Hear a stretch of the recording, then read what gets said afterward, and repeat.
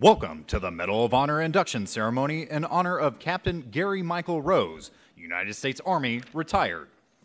Captain Rose was presented our nation's highest and most prestigious award for valor by the President of the United States, the Medal of Honor. This morning, he will formally be inducted into the Pentagon's most sacred place, the Hall of Heroes. Our hosts for today's ceremony are the Deputy Secretary of Defense, the Honorable Patrick M. Shanahan, the Acting Secretary of the Army, the Honorable Ryan D. McCarthy, the Vice Chief of Staff of the Army, General James C. McConville, and the Sergeant Major of the Army, Daniel A. Daly. Ladies and gentlemen, please stand for the arrival of the official party and remain standing for the singing of our national anthem by Master Sergeant Leanne Hinton and the invocation delivered by Chaplain Paul Hurley.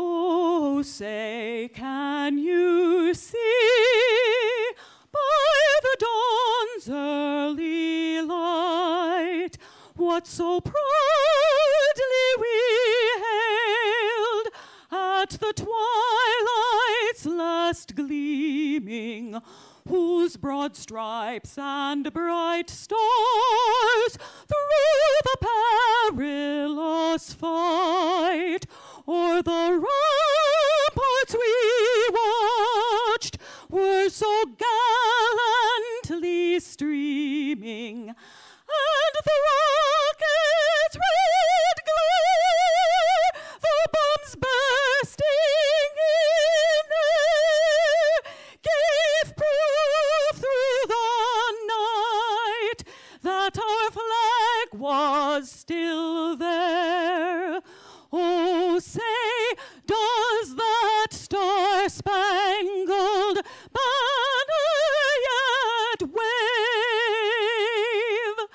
o'er the land of the free and the home of the brave?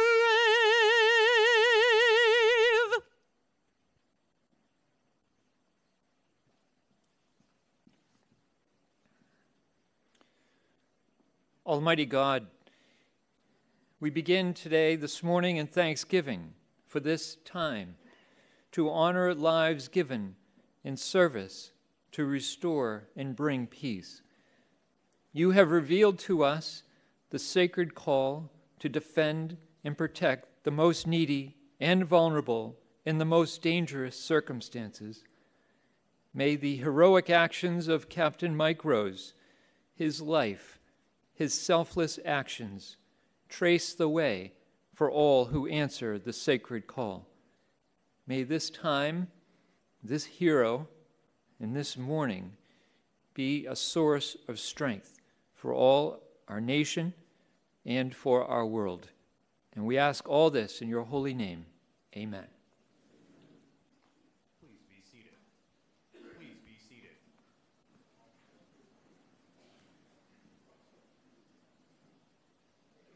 Ladies and gentlemen, General McConville.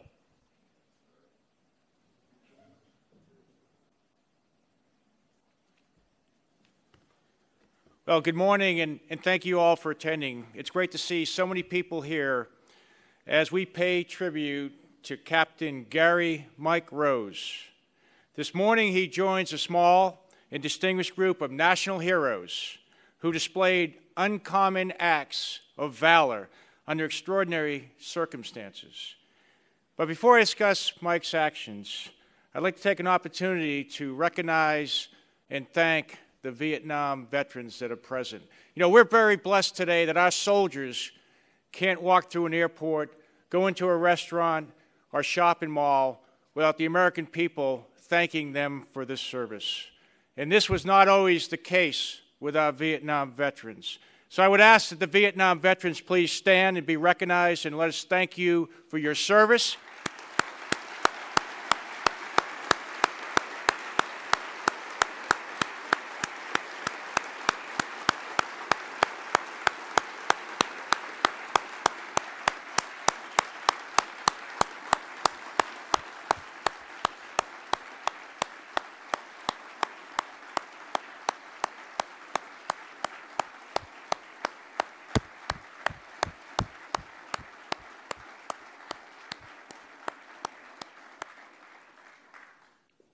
we stand proudly on your shoulders. Mike has stated many times that he feels this award is a collective medal. It honors all who fought, it honors all who were wounded, and it honors all those perished in that operation. It truly was a team effort. Operation Tailwind, it included the great Green Berets who fought heroically against overwhelming odds. It was the Montagnards. It was the Marine aviators and crews who inserted the teams in hot LZs and provided continuous Cobra support. It was the Air Force pilots who flew close air support after close air support to make sure that the great Green Berets on the ground were protected. Lieutenant Colonel Gene McClally, then the company commander, called in the air so close that Mike said he could almost read their name tags and how close they were. It was incredible heroics that went on. And so what I'd like to do right now is ask all the soldiers, Marines, and airmen that participated in the Tailwind, could you please stand so we can recognize you all?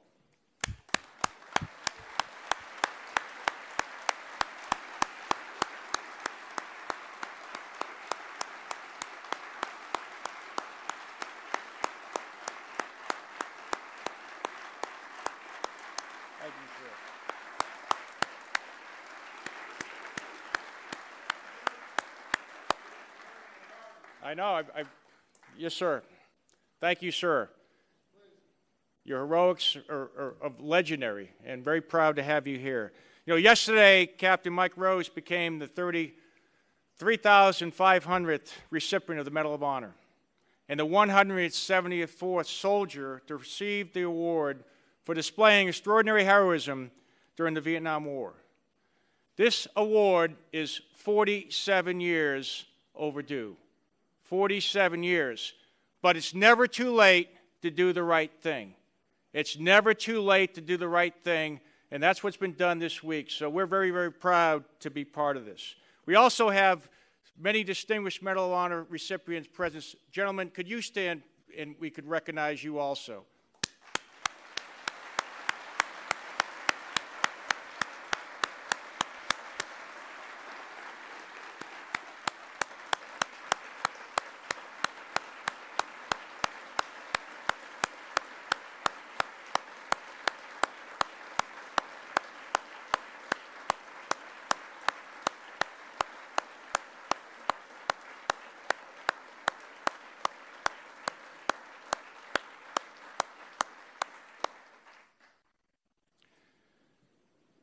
I'd like to welcome our Deputy Secretary of Defense, Patrick Shanahan, our Acting Secretary of the Army, Ryan McCarthy, our Sergeant Major of the Army, Daly, General Officers, leaders from the Army and our Joint Forces, friends and distinguished guests. Thank you. This is a very, very important event. And most importantly, I'd like to welcome Mike's family. His wife, Margaret, of 46 years. Incredible. It is. You want to? How about?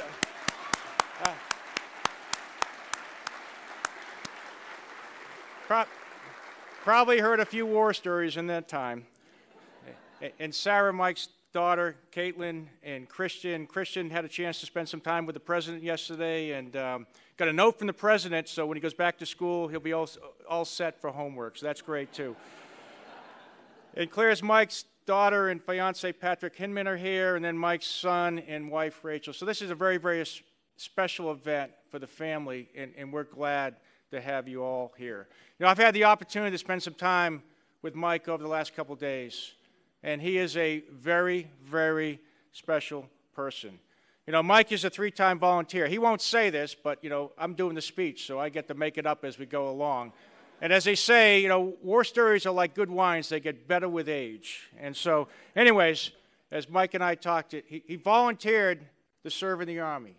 He volunteered to join the elite special forces, and he volunteered to go to Vietnam. He became an 18 Delta. That's a special forces medic. He was a quiet professional. And he wore the Green Beret of the 5th Special Forces Group. And the 5th Special Forces Group took on some of the toughest missions in Vietnam. I want to put that in perspective. They established a legendary reputation. They earned 14 Vietnam campaign streamers and 18, I say again, 18 medals of honor during the unit's 6 years in Vietnam. Absolutely incredible. So all the 5th Special Forces folks here, a hand for you all.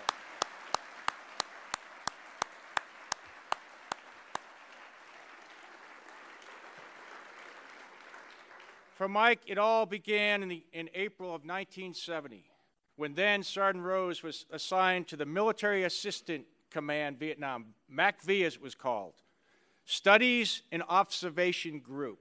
You know, what a strange name. You know, you have this vision of a bunch of folks with clipboards going around and doing studies and observations, but nothing could be farther true. This was an elite organization that went on some of the toughest missions behind enemy lines against enemy safe havens during the Vietnam War. And Operation Tailwind was one of those missions. And it began on September 11th of that year. Sergeant Mike Rose is his team, along with 16 fellow Americans, a South Vietnamese advisor, and approximately 120 Vietnam's indigenous fighters, known as the Montagnards, went in on that mission. The company mission was to attack targets of opportunity in enemy territory and draw North Vietnamese forces away from the Laos forces that were in that area. The company's survival depended on their ability to move day and night. And that's exactly what they did, because there were overwhelming enemy forces in that area. For 96 hours after the small team landed, they would face continuous harassment, continuous attacks by fiercely proficient North Vietnamese fighters. The CH-53 Super Stallion that inserted the force was raked by enemy fire. The crew of the Marine aircraft carrying Mike said that there were 53 bullet holes in that aircraft when it landed.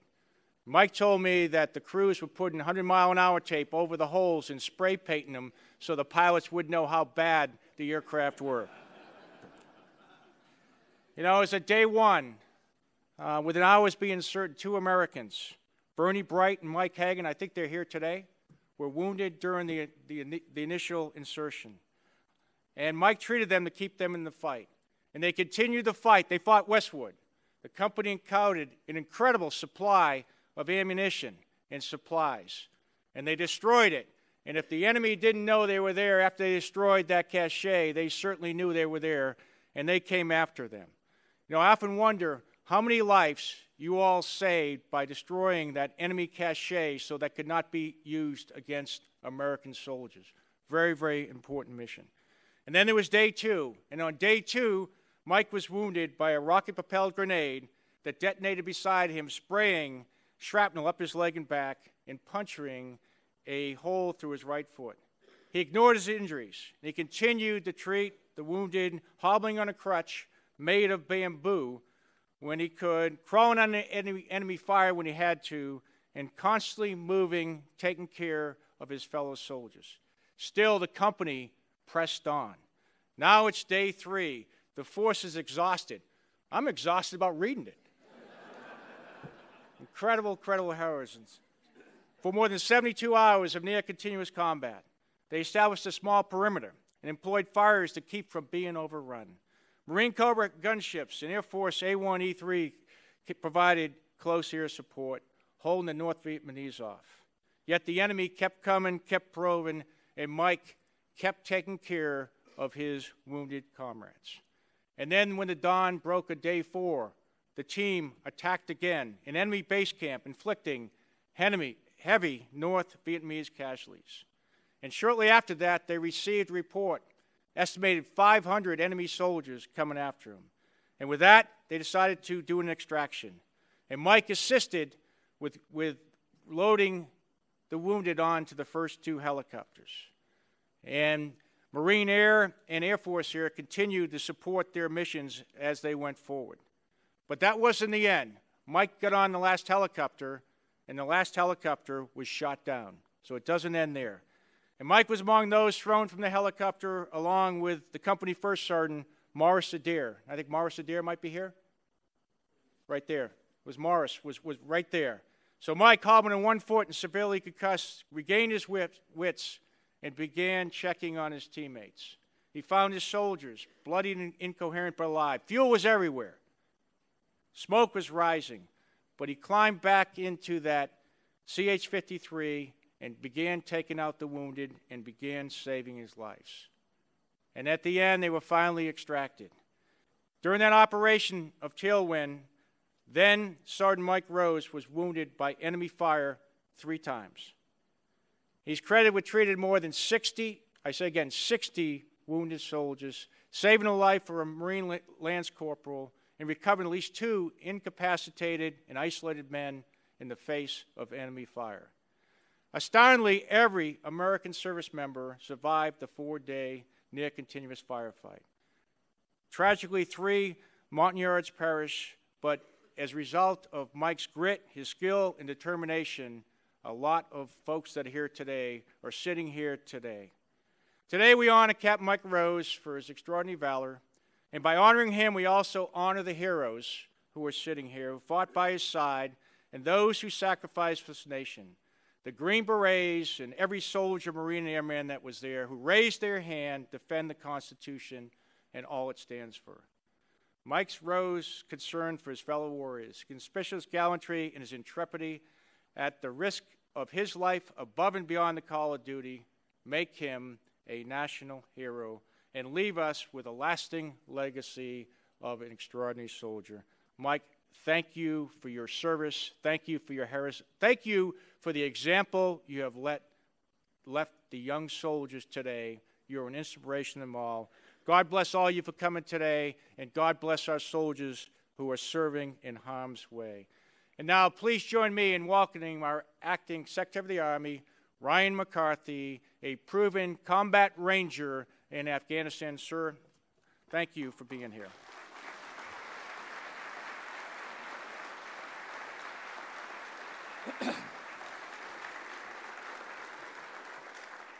Thanks, General McConville. Good morning.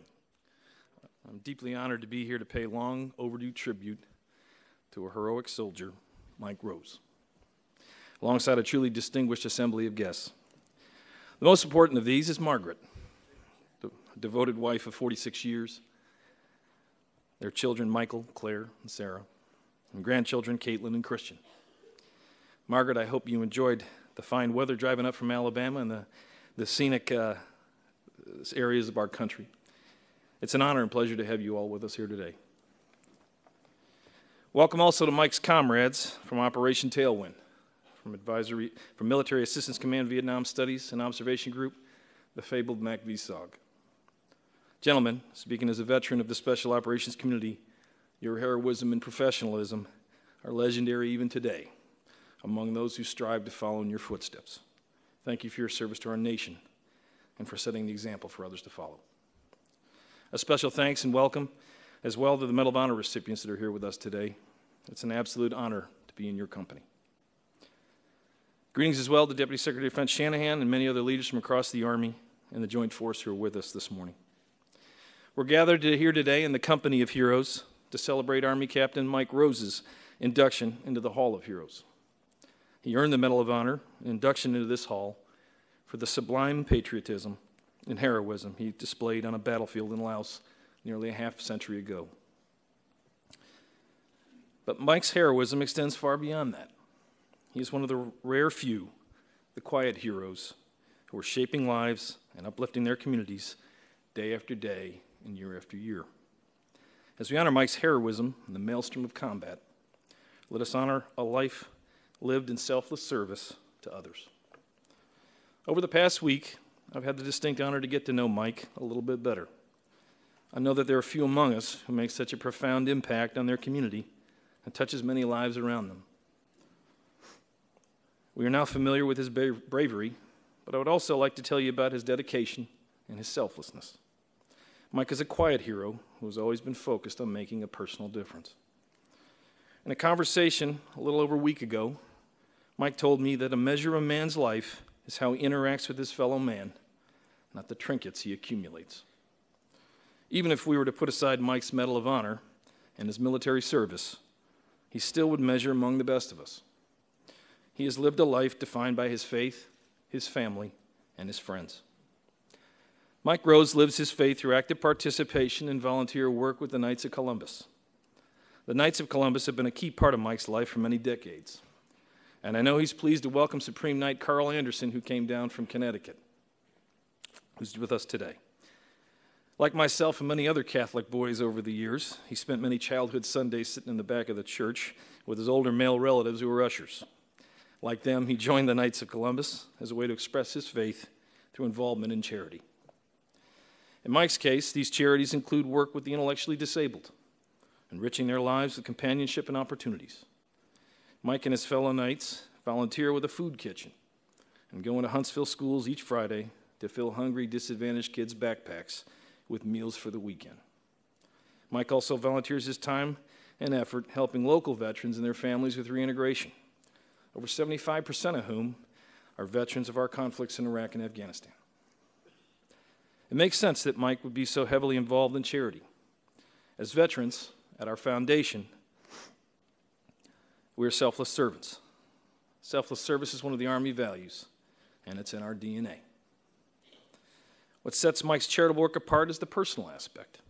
He is consciously devoted to local charity. It enables him to make a difference directly in individual people's lives and in the community that he and his family call home. The people he helps are friends and neighbors, and this is a personal bond that mimics the bond forged between soldiers in combat. Families in military units have quite a bit in common. They're composed of individuals, each with their own quirks and personalities, but they're united by a deeper bond that forges these individuals into a cohesive whole. They share in the good times, but they're also there, and they're most important, at the worst of times, the most painful and difficult of times. New members join, and they are brought along in the rules, warnings, and traditions that define the way their life and interact with each other. They look to their history and the stories they hear over meals in cramped vehicles and around campfires to inspire their own aspirations. Mike experienced this in his own family, deeply proud of his father's service with the United States Marine Corps in World War II. This Southern California boy volunteered for the Army at the height of the Vietnam War. Like nearly all soldiers, before and since, his exact motivations for enlistment inspire a grin and a chuckle years later. In Mike's case, his motivations are more understandable than most. He volunteered for the Army to avoid even the possibility of being drafted in the United States Navy.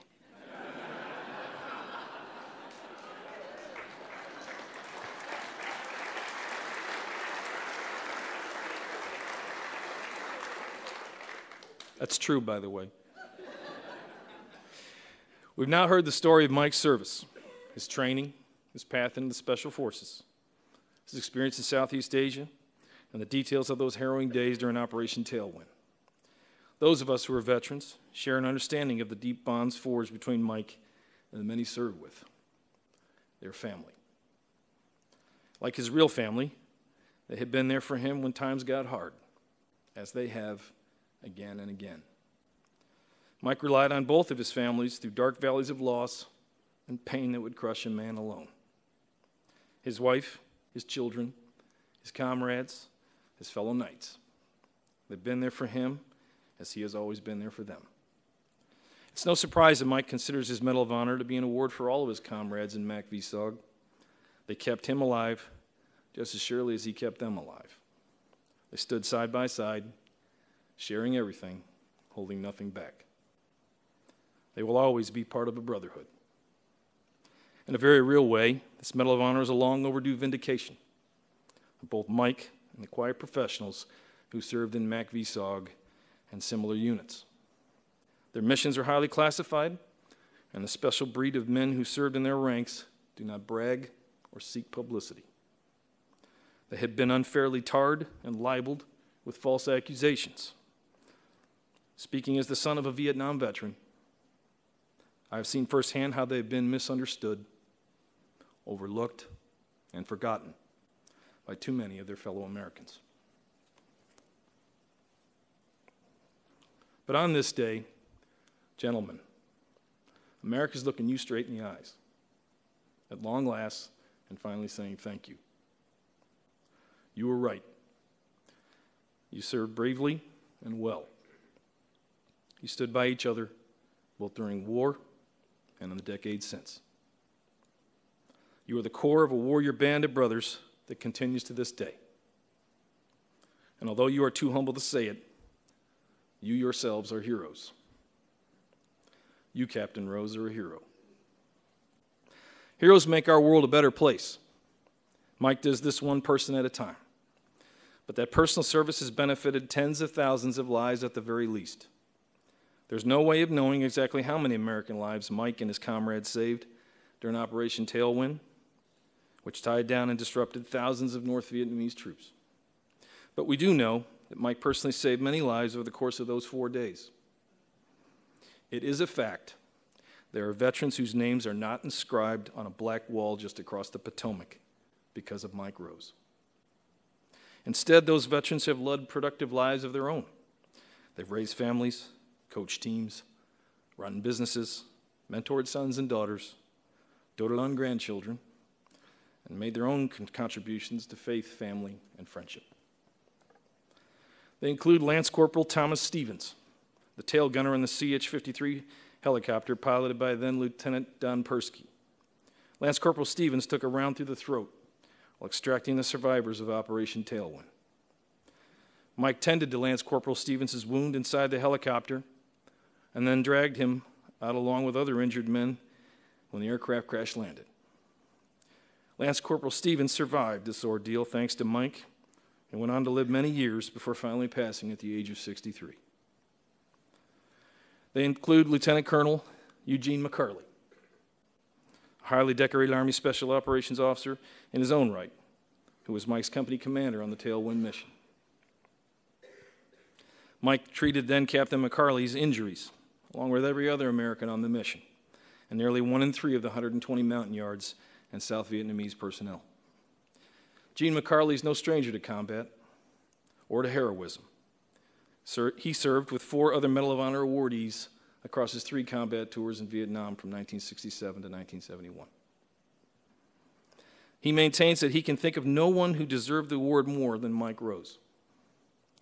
After Mike kept him in the fight, Gene McCarley went on to assume leadership role in rescuing thousands of mountain yards from oppression and retribution at the hands of vengeful Vietnamese communists. Stories like these are still being written as the Huntsville area veterans of Iraq and Afghanistan build their lives and futures with Mike's personal help. Hungry children with a good meal that Mike provided learn that they too have someone they can rely on when times get tough. The same can be said for the disabled individuals, blessed to have him in their lives. A hero to them in a way that is every bit as real as the Medal of Honor that hangs around your neck. Mike, you've succeeded in making a difference, and you have achieved what any man could aspire to by your own measure or any other. This room, your town, and the wider world are filled with people whose lives have changed for the better. They are proud to call you husband, grandfather, dad, son, brother, friend, and mentor. I am proud to call you hero and soldier. Our country recognizes what you've accomplished. Thank you for a lifetime of service to our nation. You're an inspiration to us all. Please join me now in welcoming the Deputy Secretary of Defense, the Honorable Patrick Shanahan.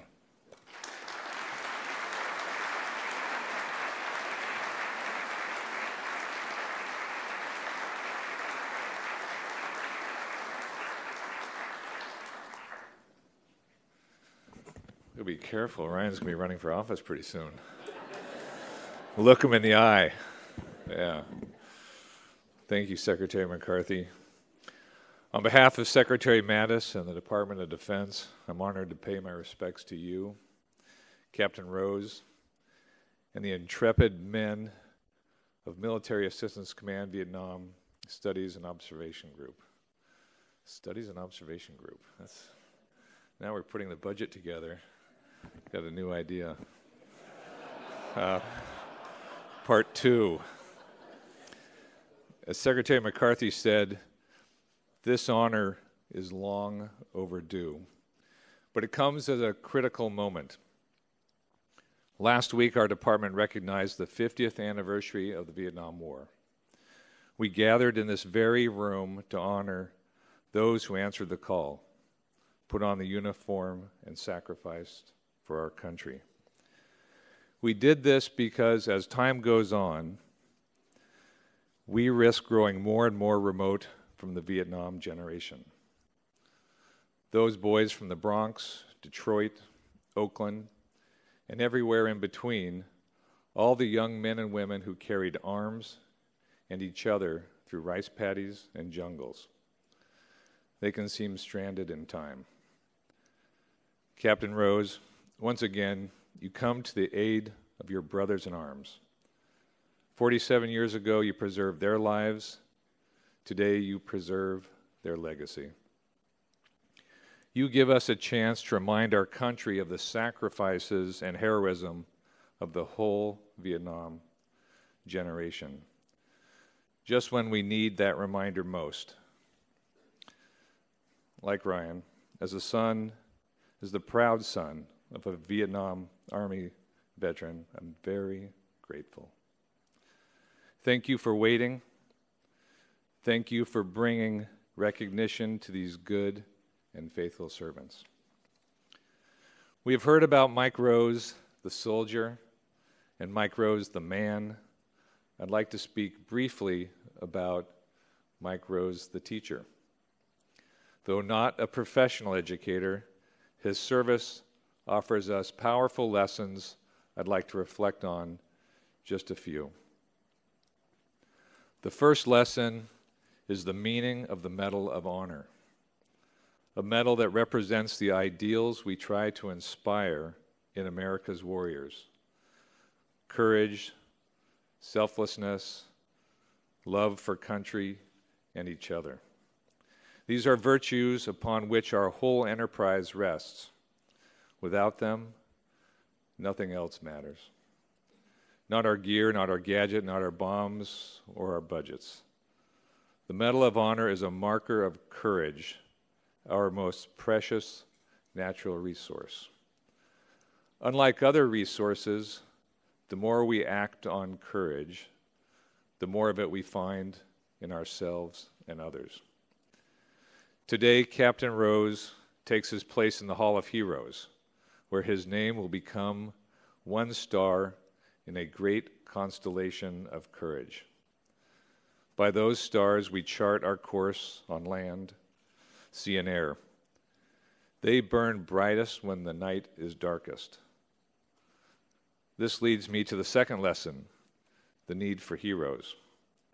Certainly Mike is a hero to us and the ones he saved in those days in September 1970.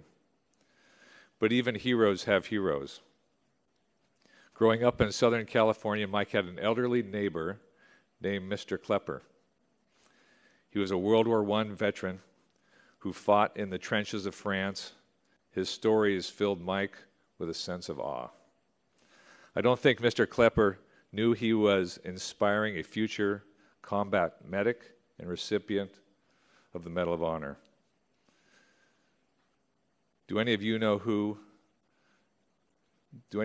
if you're doing the same for a little neighbor boy, a niece, a nephew, or for your own child? Mr. Klepper's service didn't end when he came home in 1918. It lived on in Mike Rose. And Mike's service didn't end when he left active duty.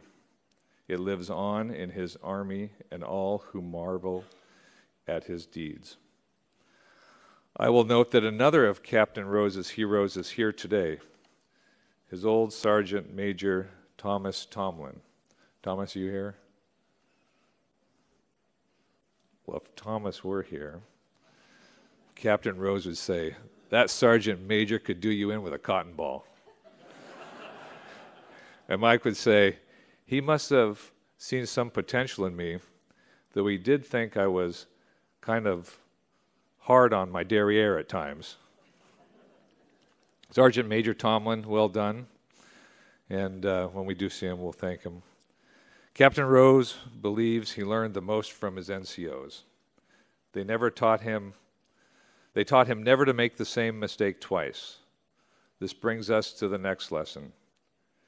Take every advantage to learn in whatever role you're in. You never know when your training will make all the differences in your life and career or someone else's. Mike says, and I quote, "If the Army sends you to a pencil sharpening school, take it.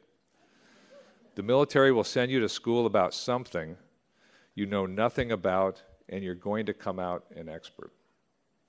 If you can do that, you can go into any business and learn most anything. The military has the ability to give you the skills in life to succeed. But with success must come humility. This is the last lesson, and it's a tough one. Being humble is not a natural act. But if Mike Rose can stay humble, so can all of us. When asked how he went all those long years without full recognition for his heroism, Mike gave a powerful answer. And I quote, "At the time I received the Distinguished Service Cross in January 1971, I thought I was over-recognized for what I did. If I did not do what I had done, then I would not have kept faith with myself, my unit, or the Army." Mike had a great love for his team during Operation Tailwind, and he knew they had it for him. He says, "As a medic, you don't worry about enemy machine guns firing. There are people out there who are going to take care of that." And they did. The joint team took care of each other, the Green Berets, the Marine aviators and crews, the Air Force pilots. That's us. That's the U.S. Department of Defense. So to Captain Mike Rose, to every member of Operation Tailwind, thank you. We honor you. We are proud of you. God bless America.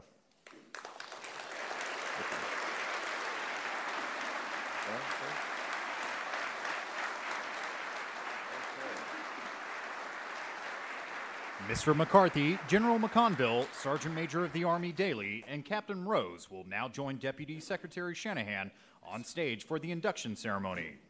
Ladies and gentlemen, please remain seated during the presentation.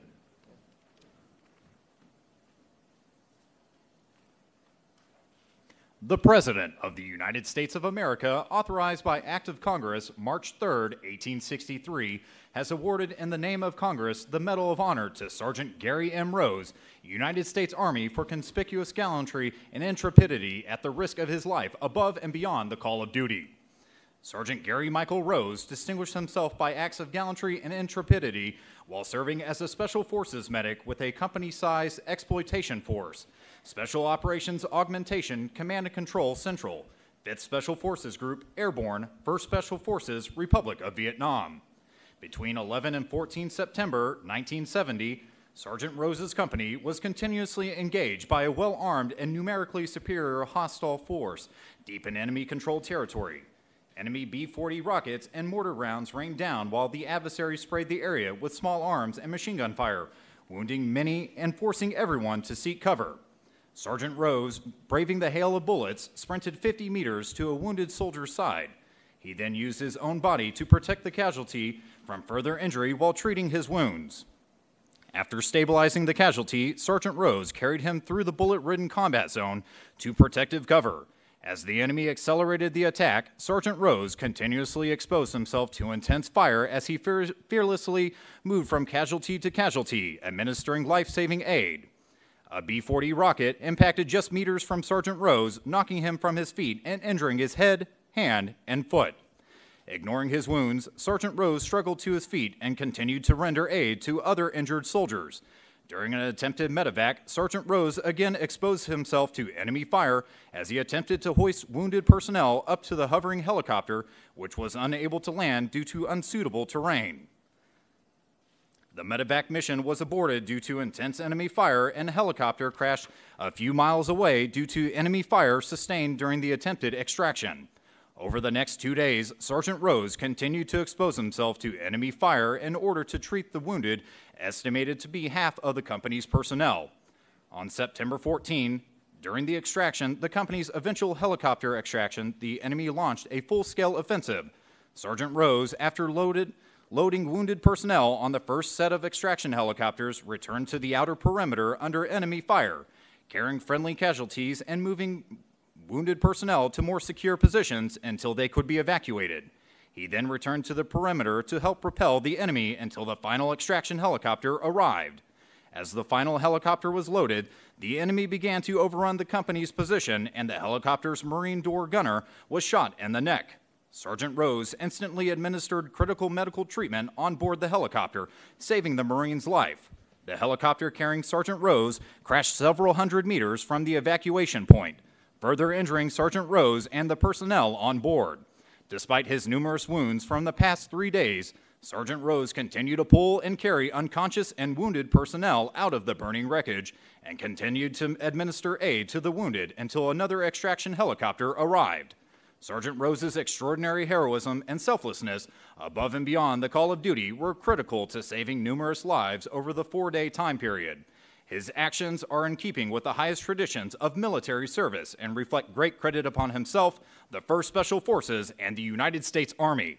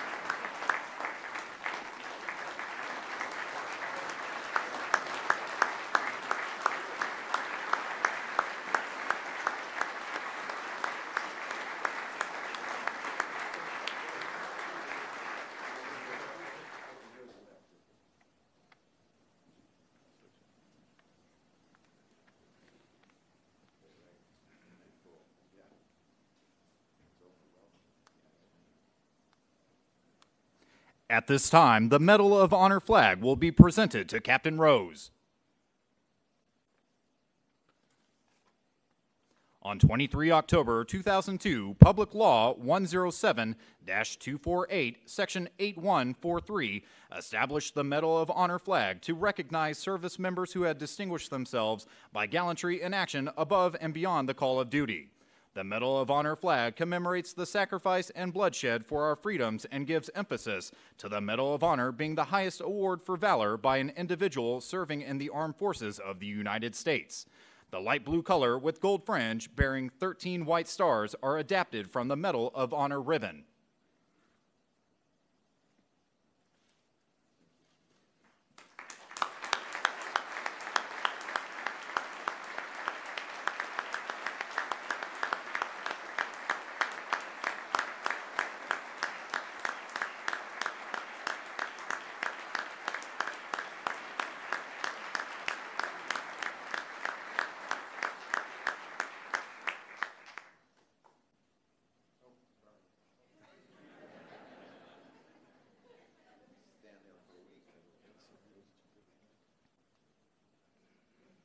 The Medal of Honor plaque will now be unveiled, inducting then Sergeant Rose into the Hall of Heroes.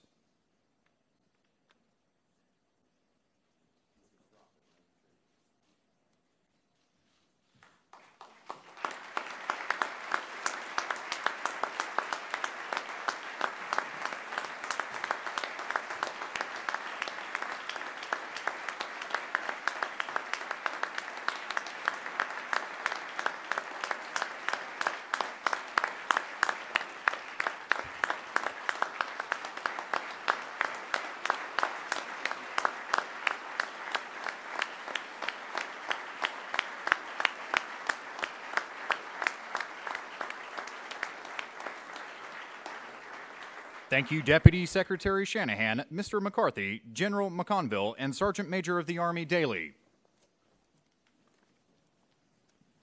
Ladies and gentlemen, Captain Gary Michael Rose.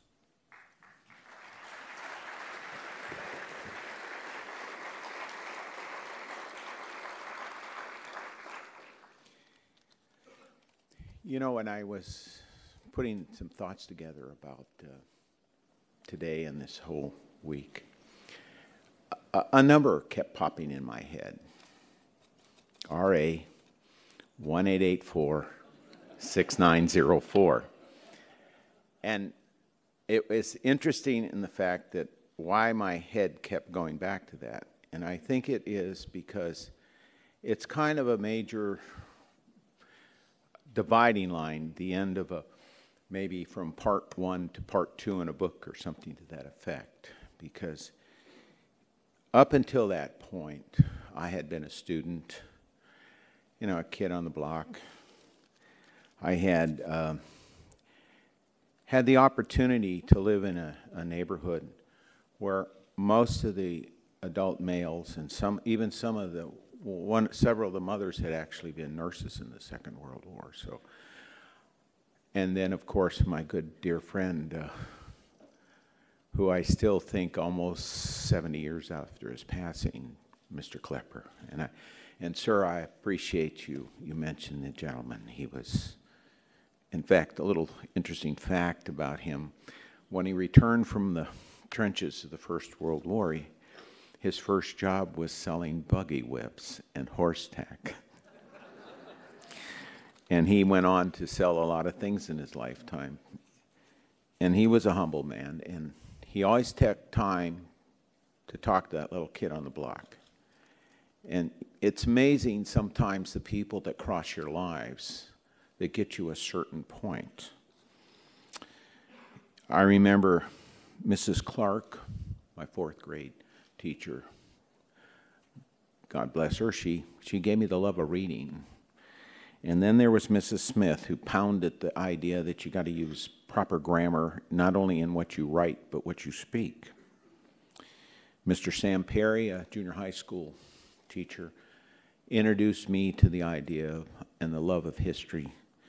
And Mr. Thomas, a high school teacher, he took that further in the fact that he developed a sense of not only history, but the idea of American history. And the more I read and talked to people who had participated in places like Guadalcanal, Monday, Tarawa, and Normandy, it gave me a privileged sense that, man, I've met these giants, these heroes. At least they were my heroes. And then that number was given to me by a sergeant at the AFI station there in Los Angeles. And it's my first experience where he said that by the time you get off this bus, and I'm sure it wasn't as calm and collected as that,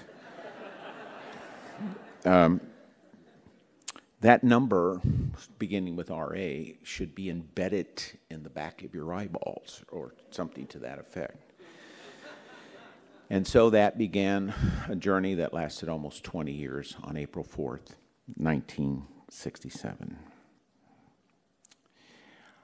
I credit how I got to 11 September 1970, not so much to my doing, but those drill sergeants I had at basic training and AIT, the instructors I had for so many months in Special Forces training, and then the opportunity to be part of the 7th Special Forces Group for a while, where we trained and trained and trained. I thought, my God, that's all we do is train. And then I went to Thailand, and not only did we train, but then we became instructors for the Thai Army, and later I worked at the Thai National Police Force, where we developed a basic medical training course for the Thai police, the Tamils as they call them. And all that gave me the skills and the knowledge and the purpose of why I was there. And you get a sense of accomplishment when you can walk away from an assignment and know that that school was done, and there were young Thais that are going to go out there and they're going to act as medics and they're going to help, because Thailand at the time in the north and the south was just being ravaged by, well, in the north, supposedly communists, and they called them that in the south, but To be honest with you, I think we find they were really just pirates because they had been doing that for 500 or 600 years. But the 46th Company trained them and trained them well in the Thai police force. And it just wasn't me, but it's all the people that have been involved in training, not only the individuals, but the units and the people that provide the equipment and the materials on a continuous basis. And then the idea, I've always considered a very great privilege just to be a member of the United States Army. And to be even part of Special Forces is a privilege that if I had walked away with at the end of my 3 or 4 years with a National Defense Ribbon and a Good Conduct Medal, I would have been the proudest young man that could be. And I've always felt that I've been way over-recognized for just doing what I think that I owed to my fellows in my unit. And then you come back to that mission, those 4 days.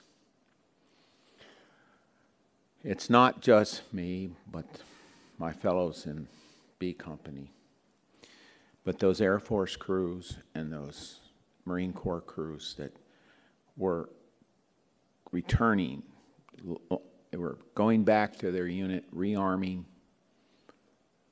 refueling, getting out to do their business and take a sandwich and a cup of coffee and get back in there and fly those crates that were so full of holes that I'm surprised the aerodynamics alone would have kept them on the ground. And then when I left Vietnam and I continued to serve, run into veterans of the Vietnam War. Most of us were. My good friend who is sitting out here, Don Williams, who served 2 tours, Charlie model gunships, and a Cobra pilot. And you get to serve with these men, and you serve, and you get that idea of service, and the idea of continuing to be things that make not the whole country or the state you live in or the base you live on, because you can't fix it as an individual. But you can go out and take all that stuff that the Army has taught you, all that stuff by just good association with good, decent people, and you can help fix your neighborhood and your little local community. And when you do that, you make the city a little better, the state a little better, and the country a little better.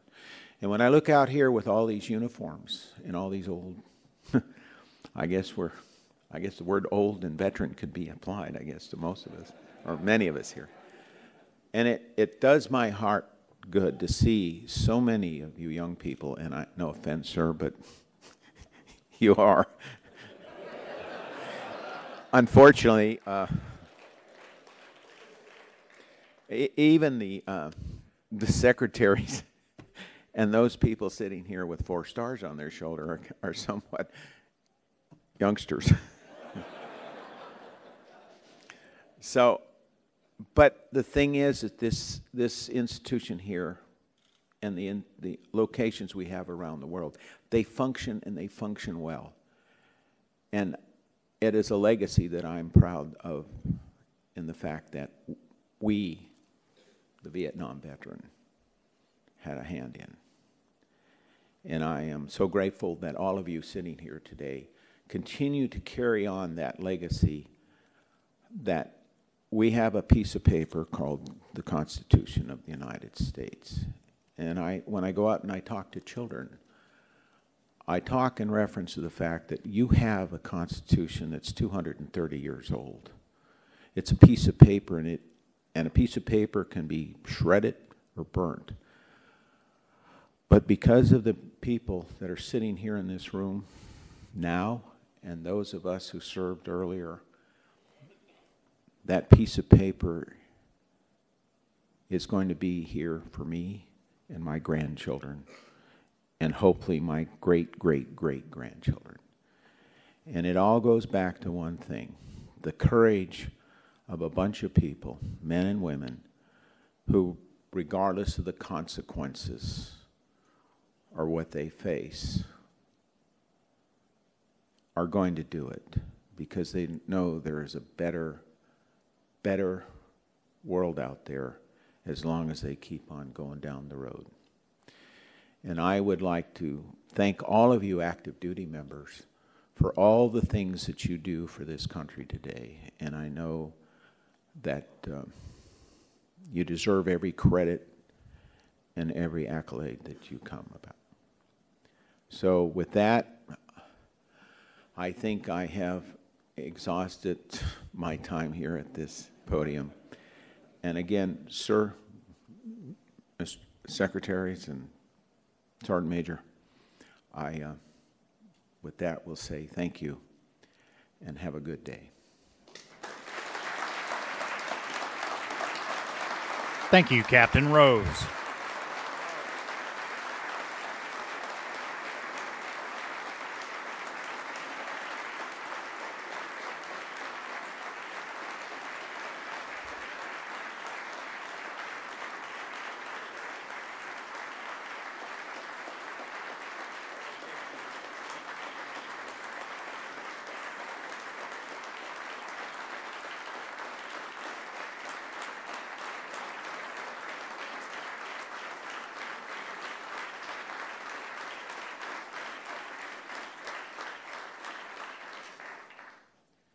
Ladies and gentlemen, please remain standing and join in singing the Army Song.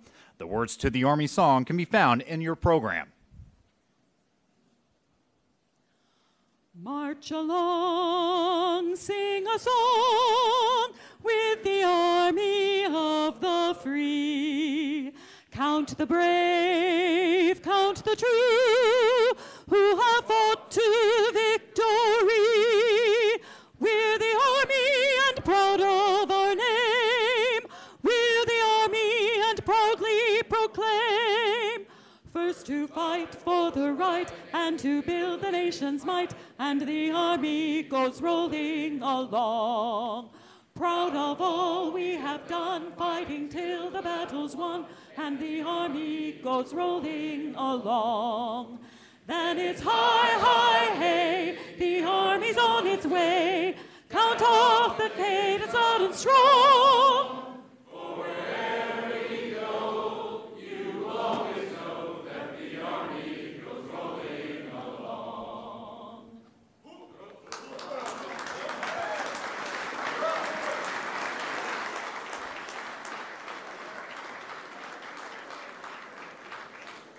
Ladies and gentlemen, please pause for a moment at your seats to allow the official party, Captain Rose, his family, and battle brothers to exit the auditorium.